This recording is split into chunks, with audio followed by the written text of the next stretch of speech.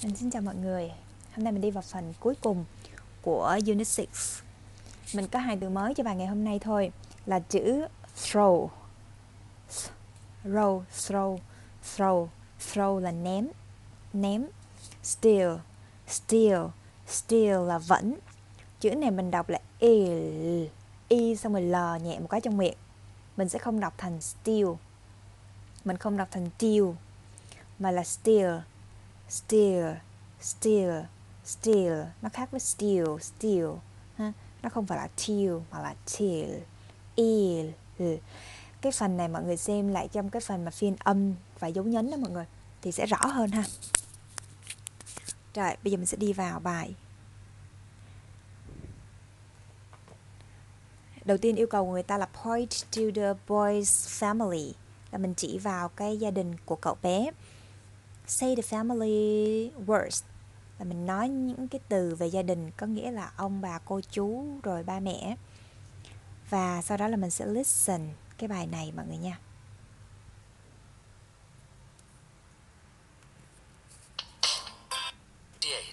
Listen and read. Hi, I'm Ollie. Look at my photos of my family at the park. Can you see my sister's kite? Look, it's in the tree. My dad throws a ball. No, the kite's still in the tree. My aunt and uncle are here too. My uncle throws his hat, but still no kite. Now a bird's in the tree. The bird's got the kite. Look at the bird. Thank you, bird. And here's my sister with her kite. She's happy now. And my family's happy too. Rồi. Hi, I'm Ollie. Look at my photos, là hãy nhìn vào cái bức ảnh of my family at the park. Phần này mọi người dịch nha. Can you see my sister's kite? Ở đây mình thấy cái phần sở hữu cách sister's kite là con diều của chị mình, con diều của chị gái á. Là bạn có thể thấy cái con diều của chị gái mình không? Look, it's in the tree. Phần này mình dịch ha. My dad throws a ball, là ba của tôi. Throw là ném một quả bóng. No, không. The kite is still in the tree. Cái gì trong cái kite này á, nó là động từ to be, không phải sở hữu cách. Mình dịch là cái con diều thì vẫn ở trên cái cây. Number 3, my aunt and uncle are here too. Là dì và chú của tôi cũng ở đây. Here là ở đây, too là cũng. My uncle throws his hat. Chú của tôi throw là ném, his là của ông ấy, hat là cái nón của ông ấy. But still no kite, nhưng vẫn không có cái con diều nào. Ý là nó vẫn không có rớt xuống. Now, bây giờ a bird in the tree. Cái xì này là động từ to be. A bird là một con chim thì đang ở trên cây. The birds got the kite. Còn cái xì của cái dòng thứ hai này là chữ has. Has got, mình có nói ở bài đầu, là có cái gì đó. Con chim nó có cái con diều. Look at the bird. Hãy nhìn vào con chim này. Thank you bird. Cảm ơn chú chim. And here's my sister with her kite. Và đây là my sister là cái chị gái của tôi với con diều của cô ấy. She's happy now. Cô ấy bây giờ thì vui vẻ rồi, hạnh phúc rồi. And my family is happy too. Và gia đình của tôi bây giờ cũng hạnh phúc. Cái happy này là is happy mọi người ha. Chỉ khi nào sau nó là một cái danh từ. Và mình dịch mình cũng phải biết cái cách và biết cái từ vựng để mà mình dịch, thì mình sẽ nhận định rõ ràng hơn được nó là động từ to be hay là nó là sở hữu cách mọi người ha. Tiếp theo, bài number 3 này thì mình read again, write true or false. Bây giờ là lần đầu tiên mình xuất hiện cái hôm bữa có yes no, hôm nay có true false là đúng hoặc sai. True là đúng, false là sai. Thì câu number 1 là the family is at the park. Gia đình này thì ở công viên. Thì mình thấy cái câu này là đúng hay sai. Nếu đúng mình đánh là true. Câu này người ta làm ví dụ rồi. Number 2 là is Olive's kite. Đó là diều của Olive. Thì mọi người xem là đúng hay sai.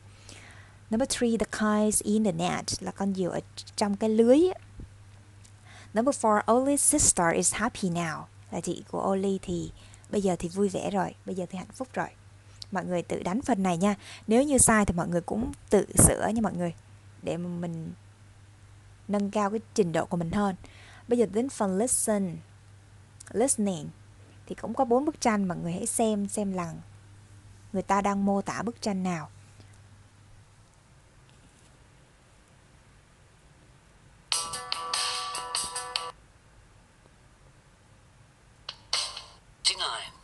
Listen and take the correct picture. 1. Look at the ball in the tree. 2. A boy throws a hat at the tree. 3. Look at the bird flying into the tree. 4. The cat is in the tree. It's got the ball. Rồi, thì đối với phần này nếu như để nghe mà đánh thì nó khá dễ. Tại vì ví dụ number 2 mình nghe the boy. The boy là mình đã biết là bức tranh nào rồi. Hoặc là number 3 mình nghe the bird. The bird là mình đã biết là bức tranh nào. Tại vì có 2 con vật ở đó mình sẽ biết. Cũng tương tự như number 4 là người nói the cat. Nhưng bây giờ mình muốn rằng sẽ nghe nó chi tiết hơn. Thì bây giờ trong phần này mình sẽ hướng dẫn từng câu mọi người ha. Listening 69. Listen and take the correct picture. 1. Look at the ball in the tree. Look at the ball in the tree. Người ta đọc nối thành the ball in the tree. Chữ L nối sang chữ in thành là lên. The ball in the tree là mình hãy nhìn vào cái quả bóng nó ở trên cây. Thì mình tick vào bức tranh thứ 2. 2. A boy throws a hat at the tree. Number 2 mình nghe thấy là a boy throw the hat at the tree. A boy là một cậu bé, throw là ném, a hat là một cái nón at the tree, ném lên cái cây, ném vào cái cây á. 3. Look at the bird flying into the tree. Look at the bird thì mình thấy là hãy nhìn vào cái con chim. Flying là bay, cái chữ này mình chưa được học ha. The bird flying là bay into the tree, bay vào cái cây. Into tức là bay vào cái bụi cây, bay vào cái tán cây. 4. The cat is in the tree. Rồi, câu này là the cat is in the tree, là con mèo nó ở trên cái cây. Trong cái cây ấy, người ta dùng in có nghĩa là trong cái tán cây mọi người ha. It's got the ball. It's got là cái cấu trúc. Got là có cái gì đó. It's got the ball là nó có cái quả bóng. Nó đã lấy được quả bóng rồi.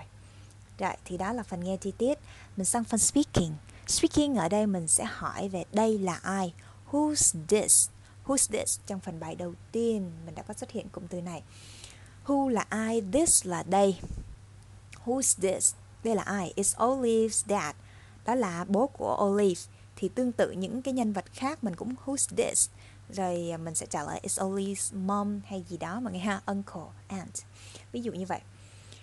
Rồi cái này mình cũng mình áp dụng hỏi who's this? Đây là ai? It's my teacher chẳng hạn. Đây là giáo viên của tôi. Thì khi mà mình học, ngoài cái việc mà những cái yêu cầu trong bài thì mình có thể tưởng tượng ra cái ngữ cảnh là mình gặp một cái ai đó ở một cái hoàn cảnh nào đó. Thì mình sẽ hỏi cái câu này. Tức là mình càng hình dung cái câu này được dùng trên thực tế như thế nào á, thì cái việc học của mình nó càng sinh động. Và khi mình hình dung như vậy thì đến cái ngữ cảnh đó nó xảy ra, mình sẽ cảm thấy tự tin hơn và lưu loát hơn khi mà mình nói. Mình không có bị là cảm thấy là không biết nói cái gì trong cái tình huống đó đó. Cho nên là khi mình học thì mình cố gắng mình dùng cái trí sáng tạo, mình hình dung ra nhiều thứ thì mình cảm thấy rất là hay mọi người. Rồi đến phần writing, mình viết nè, circle the question marks. Circle là khoanh the question marks. Question mark là dấu chấm hỏi and underline. Và underline là cái gạch chân, the sentences, gạch chân cái câu. Ở đây là mình xác định dấu chấm hỏi và gạch chân cái câu. Cái câu trả lời, nó không phải là câu hỏi mà ha.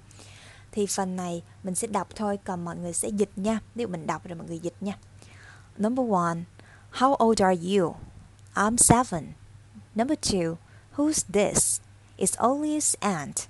Number 3, how are you? I'm fine, thank you. Number 4, what's this? It's a bird. Number 5, where's the kite? It's in the tree.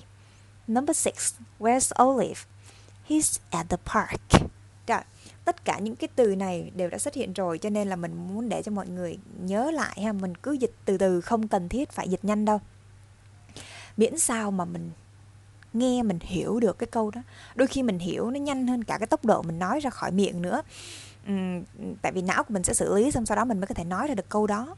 Nhưng mà mình muốn rằng là mọi người cũng sẽ dịch ra miệng. Tại vì khi mà mình dịch ra được bằng cái ngôn ngữ tiếng Việt rồi thì tức là lúc đó cái tốc độ xử lý thông tin của mình sẽ tốt hơn. Đó. Vì khi mà làm được như vậy thì rõ ràng là nó vượt qua cả cái trình độ mà dịch bằng mắt. Nếu mình chỉ dịch bằng mắt hoặc là dịch trong đầu thôi á, thì nó dễ hơn mọi người. Nói ra được bằng lời á, thì nó mới khó hơn. Thì mình cố gắng mình dịch như vậy. Nhưng mà dần dần là nó sẽ quen thôi. Chứ nó không có... cái gì nó cũng sẽ quen, chứ nó không có khó miết như vậy ha. Thì phần review á, mình sẽ không tách một cái video riêng mà mình sẽ nói chung ở đây luôn. Thì những cái phần nào mà đáng lưu ý thì mình sẽ lưu ý. Bởi vì review thì là phần ôn tập. Sau 3 bài sẽ có một phần ôn tập. Toàn là những cái từ cũ. Nên là mình sẽ... Tại vì đây mới là review thứ 2 thôi, cho nên là mình sẽ hướng dẫn lại ha. Number 1 là so-called the odd one out. Right. Odd one out là từ mà lại khác với những cái từ còn lại. Mình thấy là ở review 1 người ta còn để cho mình cái hình á, cái bức tranh để mình nhận định được đó là cái từ vựng đó có nghĩa là gì. Nhưng mà ở đây là người ta đã bỏ cái bức tranh đi. Thành ra là mình phải học thuộc từ vựng. Ví dụ number 1, doctor, bác sĩ, nurse, y tá, frisbee là cái đĩa ném á. Housewife là người nội trợ. Thì mình thấy cái thứ 3 là đồ chơi, còn 3 cái còn lại là nghề nghiệp. Cho nên mình sẽ khoan frisbee. Tương tự như 4 câu còn lại thì mọi người tự làm nha. Number 2, number the pictures. Thì cái này đơn giản là mình chỉ đánh số vào, tức là để mình ôn tập về những cái vai trong gia đình. Thì mình cố gắng mình đọc cho chính xác ha. Đặc biệt chữ sister, uncle, cousin là những cái chữ nó dễ bị nhầm. Thì mình đọc to mọi người ha. Rồi, number 3 của mình thì mình ôn tập về his và she's. His là anh ấy dùng cho nam, she's là dùng cho nữ. Mình nhớ nha, cái chữ trong tiếng Anh nếu như là SH nó viết chữ sờ và chữ hờ dính nhau đó, thì đó là chữ sờ nặng, giống chữ sờ nặng trong tiếng Việt của mình. Hoặc là she's, chứ mình không phải đọc là she's. Cái đằng sau là nhẹ, nhưng mà cái đầu tiên là sờ nặng, she's. Rồi, mình sẽ điền vô 4 cái ô này và mình đọc to, sau đó dịch. Ví dụ, he's a doctor, anh ấy là một bác sĩ. Number 4, look at the picture again and write. Nhìn lại vào bức tranh và viết.